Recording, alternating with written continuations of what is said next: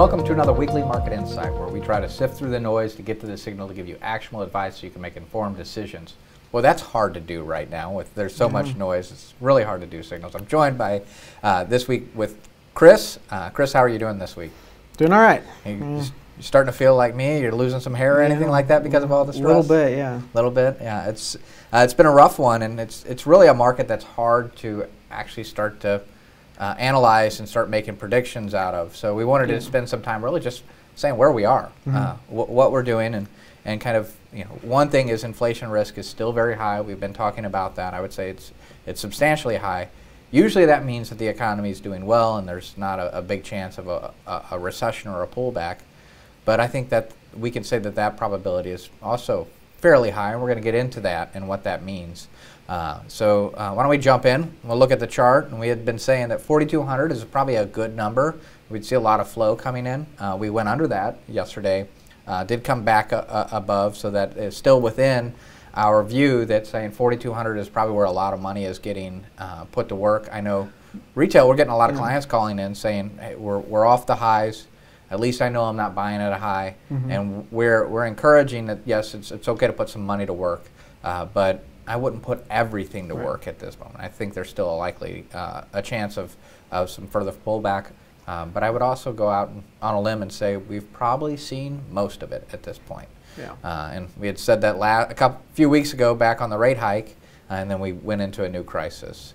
Any comments? It's a lot of volatility. Yeah. Yesterday, market opens down 1%, recovers 2.5%, and closes down again. So we're having large intraday swings, even some small movements off some false headlines. And like you said, trying to overanalyze the day-to-day is probably not something you want to do, because the market's just moving headline to headline at this point.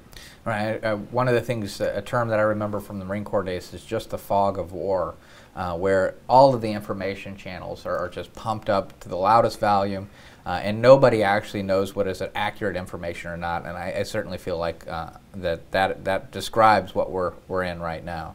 If we look at just how the indexes have been moving since 2 Thursdays ago, the Wednesday before, we said that we thought it would be a low probability event of invasion. We're looking at the market saying, well, when you look at currencies, it doesn't seem that the market is pricing the high likeliness. And then we woke up Thursday and realized, well, that low case scenario is now the base case scenario.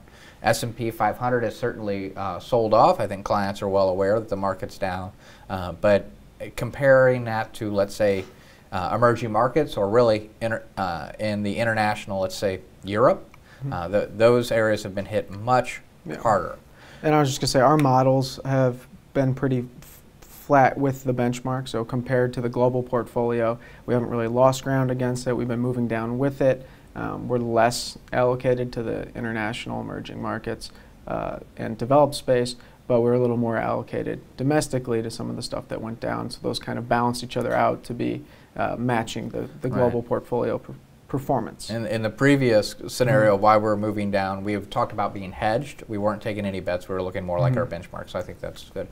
Bonds are not so. They're not at negative losses, and I'm sure if you're on the long-dated treasuries, you see some upside movement, but they're not responding in the way that is that risk-off world. Just before moving on past emerging markets, I just wanted to say that the MSCI and FTSE Russell have removed Russian stocks from the index. The Moscow exchange is still closed, so they wrote those down to 0. So that's a 2 to 3% decline just from the direct exposure to Russia in emerging markets. Right. And then talking about just, we have been favoring equities over fixed income for quite some time. Want to talk a little bit about the yield curve? The yield curve. So the red line here that we're looking at is last week, and the blue line is yesterday's close. And this is the topic we've been discussing for a while now, and the yield curve is flattening. So if we look at the little graphic there at the 2-year, we see the 2 years up over 30 basis points since last week, and the 10-year did not move up as high. Tell us a little bit about the presentation. Yeah, so we're looking here at the 2 and 10 spread, so that 2-year yield and the 10-year yield, and we're also looking at the dollar index, the Dixie, and they inverted that so that they could show how these are moving together. So as that spread's coming down, generally the 2-year yield is rising, and he's showing that that's supportive of a strong dollar on the short end. Right, and I think a lot of people are surprised whenever they hear strong dollar, because when we're looking at how much money has been pumped into the system, how much inflation we have, there's all kinds of reasons why you would expect a weak dollar. But I think what people are losing sight of is compared to what. So if you go to the other currencies, they're doing similar, and our yields are actually a lot of times higher than the other currencies.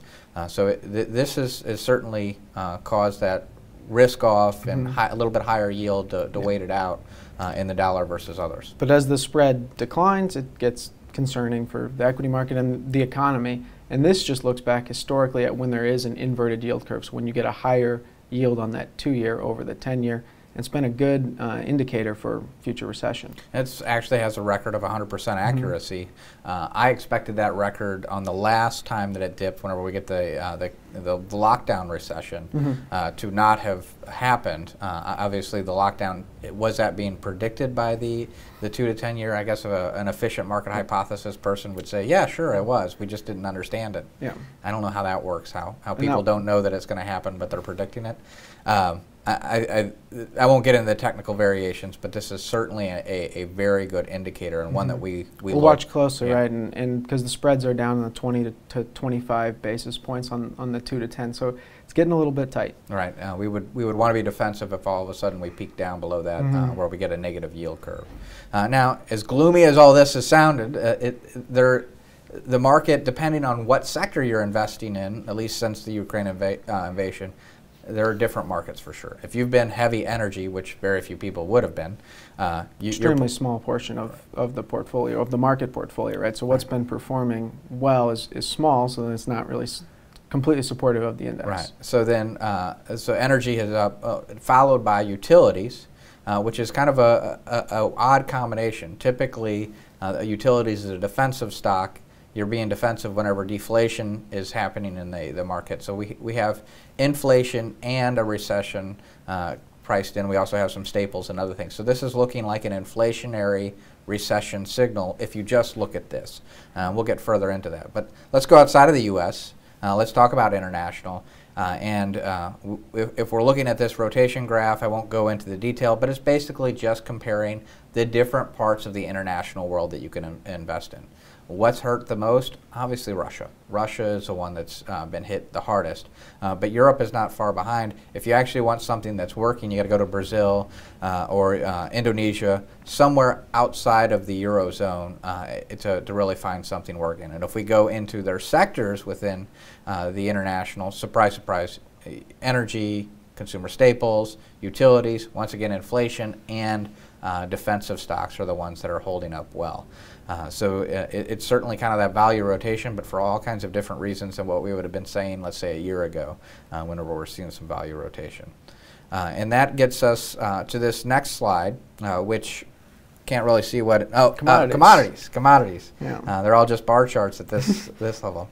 And if we look over the last 11 days, basically a basket of commodities across the board is up. And certainly if we go back 6 months, it's not that energy's up or that agriculture's up. They're all up. Metals, everything. The one thing over the last few days that isn't up would be livestock, and maybe it's just noise, or oftentimes what happens is farmers are seeing grain prices go up and other prices go up, and they want to call the herd, kind of reduce their costs and get that to market. So initially there can be a drop in the price of meat as more supply comes on. We saw similar things happen during the lockdown whenever they were doing things. So I just kind of consider that livestock point, the noise. But we're definitely seeing commodity prices increase everywhere. Yeah. And if we look at it, at any moment, this morning we could see energy's down substantially. If we can get some of these tensions done and figure out the energy problem, I think a lot of that price of oil is going to come out. But we still haven't seen how this goes through the agriculture, and it's very energy dependent. And I don't think it's priced in for even a pullback in energy. It's still priced at around $50 to $60 a barrel, and I don't think we're going to get back to that anytime soon. Glad to be wrong on that. And then, not to say the other versions of investing in commodities are tax efficient. if you're going to be buying futures contracts, you can't be tax efficient, but you can be a little bit better. But in this environment, it just makes sense to have commodities. We tend to not like to hold them in taxable accounts because of that tax inefficiency. And in addition, we also have some energy stocks in those strategies, and we didn't want to really double up on energy because energy has really gone almost straight up. It's parabolic. It's nice to see this morning a little bit of that pull off just to get a relief rally. Even if you want high prices, to see something go up like that is very unstable long term. So across the board, that commodity index is up. It's up, and it does scare the market and scares the economy. We can look back at the last few recessions, and going back 2000 and 2008, of course, there was a lot of other things going on causing those recessions, but jump up in commodities often does lead towards a recession that follows. Right, and I think this scenario is a little bit different than these previous ones. I don't think that the outcome is necessarily going to be different, but for different reasons. So historically, when you're looking back at these commodities, we have inflation, and the Fed begins to tighten to try to slow the inflation, and then there's at some point some type of liquidity component where you just can't get cash to do the investments that you want, at least at the interest rate that you want. So a lot of that comes off, and that typically causes the recession. This one really isn't operating that way. The prices are going up not because of an economy that's working well, but because of an economy that isn't working well. So supply is actually coming up. And I wanted to hit this slide. This is our dashboard we like to look at just to have different points over the overall economy as well as finance to try to see what's the risk of a recession or a pullback. And we see housing, manufacturing, transportation, even recession probabilities, probably going to come down on the recession probabilities, are all still fairly high. And I think a lot of this is just prices are high in these areas. So let's take retail sales. We can see a retail sale come in high. Well, if a lot of that is because of the sales at the gas station, at the pump, because gas prices are high, that may not be a good thing.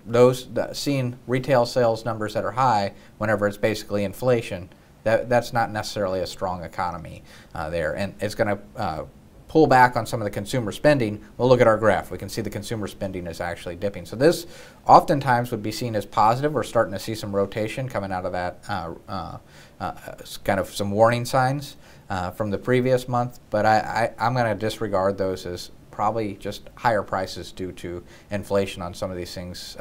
And then if we look and compare, well, what happens whenever we get into these inflationary environments and we go back, because it's been a while since we've been in an inflationary environment. And what we're doing is we're looking at the S&P 500 and we're changing it based on the CPI number. And we can see that we've had some market recessions. Even though the market may have been going up, they're losing value. Now, the thing is you would want to go into bonds, but we've already talked about how that's probably not a good strategy here.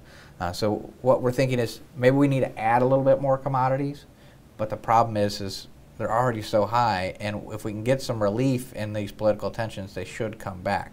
Now, are we going to get that relief and kind of looking abroad? And there's just so much going. This slide has got a lot of noise. Don't read it. I'm just going to go through it. It's mainly just so I can remember all the points that I'm going to make, and there's tons of other things that you could make here. But taking Ukraine and Russia out of the system, Ukraine because it's invaded Russia because of sanctions, platinum and palladium are very, very, they're necessary to create catalytic converters for your cars and emission standards. So CAFE standards are probably not going to go away. And we've just gone through a used car price spike, driving CPI headlines for quite some time because of chip shortage. Well, now, if we have an inability to get access to the emission equipment and create the emission equipment for cars, I can also put a crimp on it. Neon, Ukraine is a big exporter of neon, and those are needed for lasers. One of the things that we know we need is more ability to create more chips or semiconductors. You need lasers to do that. So now a crucial component to lasers is also in short supply. Wheat, corn, sunflower oil. Ukraine is a big exporter of these. It's considered the breadbasket of Europe, and it's great farmland. And there's a lot of people that are buying from them that are already politically unstable. So we have the geopolitics that are unstable because of the invasion, but then there could be hotspots in Egypt and Turkey and elsewhere because they're big importers of their foodstuffs that are no longer online. So do we have even more political unrest elsewhere and have more hotspots? Ammonia and potash, I'll just throw those together, basically fertilizer. Both of these countries are big exporters of the basic commodities for fertilizer, which would continue to put upward pressure on foodstuffs. So there's just a lot of things to work through, all of which is saying commodity prices are probably going to continue to stay elevated from here. So the next question is, well, if all we need to do is reduce the tension and get out of this and get things working again, and all of a sudden this comes down and it goes away, how can we do that? And how could we replace basically the oil supply that is taken off market with the sanctions and companies just refusing to trade with Russia? Well, what are the options? Well, Venezuela. The U.S. and Venezuela relationships have been very poor for quite some time. They were a large exporter of oil. That has not been happening. They have a lot of problems in their economy, and the Biden administration is actually going out there. But once again, the relationship between the U.S. and Venezuela, and really Venezuela and the world, is not the greatest. So there would be some political pushback or sacrifice. Well, Libya is offline. Gaddafi was killed, and their economy is pretty much offline for quite some time. Probably not going to be able to do it, and I don't know that they're really excited to work with the U.S. either. And then Canada is saying that the Keystone XL, not Keystone Pipeline, I'll call it the Keystone Pipeline, but XL is just the additional component to the Keystone Pipeline. Canada is saying, get that open, we can fill the gap, and possibly, but the politics say that's probably not going to happen. And even if they said, yeah, no, go ahead and do that, it's going to take quite some time to get a pipeline built and constructed, probably years, and hopefully this is done and gone by then. Well, what about just turning on the spigots? We got all these shale oil, right? What? That's what Conoco said the other day. They're like, everyone says, just turn it on. Turn it on. It's like a light switch, right? It takes me 8 months, and Pioneer said 8 months. It takes us 12 months. It's like the lockdown thing, right? The economy can just be turned on and off and no problems. That's not the way it works. And I don't know that the oil companies are really eager to increase supply. They have been in a bear market for quite some time. Prices are finally at a level that they're basically flush with cash, and investors of those, they just want the cash. They don't want new capex because they're looking at all the ESG and other things, and they're saying this needs to be a cash cow. We're probably not going to have fossil fuels at the level that we have going forward. So once again, a lot of politics involved there. Plus, I don't think the oil companies are eager to give up some profit margin after what they've gone through. And then Iran, I think they have 180 billion barrels of oil floating around in tankers that could be pushed up and removed. But once again, politics there. There just isn't an easy solution that comes through this where there's not a lot of roadblocks. So far, the thing that seems to get most traction is Venezuela. So that just shows you kind of where they are whenever they're picking Venezuela after the last decade, really, relationship. It's quite surprising. So then I want to talk a little bit about just earnings on how this is going to impact it. The earnings are coming down. But so far, the black line there is Q1 earnings expectations from bottom-up analysts. Those are looking at all the different companies of the index, and we haven't decreased by much. We've been slowly decreasing, down about 1.2% on the year, and you can see the blue line is the S&P 500, down much more than that because we've been so used to 2 years of earnings beats, raises, and these earnings expectations have actually been going the other way, where we've been used to them putting their expectations higher. Now they're a little bit lower. Probably have a little bit more to go down. This is only through February. Takes some time to get the data, but not supportive yet. And then, just as closing out Q4, a lot of companies still having supply chains. So 341 companies still mentioning supply as an issue. Earnings were strong.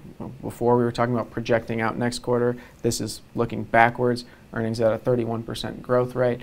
And the guidance was an issue. So companies giving guidance, 57 companies, which is about 70% of those that provided guidance, were what FactSet calls negative guidance. Doesn't mean negative earnings, it just means they came in below consensus. So if you were expecting a 10% growth and they said, now we're only going to get 7, that's a negative guidance. So, and then the Fed. What are they going to do? Right. We had Powell's testimony last week where he pretty much completely killed the 50 basis point increase. So we can say, okay, they're not going to do the 50 basis points. Not going to do it. He fully supports the 25 basis points. We're going to find out next week. And the market says no chance for zero. Something's going to happen. So that leads us right in the middle of probably where Powell is. The market says 5% chance of zero. Oh, 5%. Yeah, which is new. So basically, no chance of zero. He said he's supporting 25. He's going to get 25. Is that going to make a difference, though? No. We've been saying that for a while. 2, 3, 4 increases in rates this year is like spitting into the ocean for inflation. It's not going to do anything. It's basically symbolic at this point, and they're going to have to do it. The question is, will it have an effect? And that really is the question. Are they tightening into a market that's already pretty tight? And that's what Goldman came out with this week. They run their own financial conditions metric, and they're saying markets are already really tight right now. Credit spreads are widening. Commodity prices are blowing out. The Fed could hide behind that. We're going to find out, but they think it's premature to start throwing on some. And I guess if it doesn't really affect the other rates across the yield curve and it only affects the window rate, then it probably doesn't matter anyways, because there's still going to be plenty of money to keep it at 25 basis points. Yeah. So they may have jawboned the rates to where they are, and so them doing it doesn't really change anything. Now, I am seeing a lot of what some would call clickbait or just fear to drive it, which is the demise of the dollar through this. And there's quite the argument that is being made, and I think there is some credibility to it long term, but not short term. The dollar is just absolutely embedded into the global market, and it would not be possible to quickly replace it in a short term. And in addition, as we had talked about, where are you going to go? The other currencies are even less desirable than the dollar. I do think that there's some long-term damages here, though. So if you have reserves as a country, and the U.S. or the NATO allies can just decide to cut you off from those reserves, did you ever really have those reserves? No, you had a liability. And now the chance of the U.S. coming in or the others, NATO, the alliance, whoever is going to make these decisions. Germany was very much involved in this SWIFT decision. That's got to be part of your thinking. So what do you do with that? And there's already other areas. I know that China and Russia are trying to build their own currency component. But the rule of law, if you can just have your reserves confiscated without due process, certainly is a detractor long term. And historically, the U.S. has had a low debt to GDP, which means stable monetary policy long term. I don't think the dollar or anybody really has that anymore. The U.S. also used to be a very large manufacturing hub, so at least you could exchange the dollars that you had in reserves for tangible goods and bring them over, a way to export it. I don't think you have to worry about the demise of the dollar, at least tomorrow. It's here and it's quite embedded. Alternatives, it's Tina. There is no alternative, really. Any other comments? Yeah, that was a good summary. All right, well, we appreciate you tuning in. If you haven't subscribed, go ahead and hit that subscribe button. And if you like the Market Insight, hit that like button. Always hit that arrow to share it with your friends if you think it'll be beneficial to them. And don't forget to reach out and let us know if you have any questions. If you're a client and you want to speak to your lead advisor, call the number on the screen. If you are somebody just watching and you'd like to have somebody review your portfolio, go ahead and call that as well, and we'll definitely have a conversation with you. Thanks, and we'll see you next week.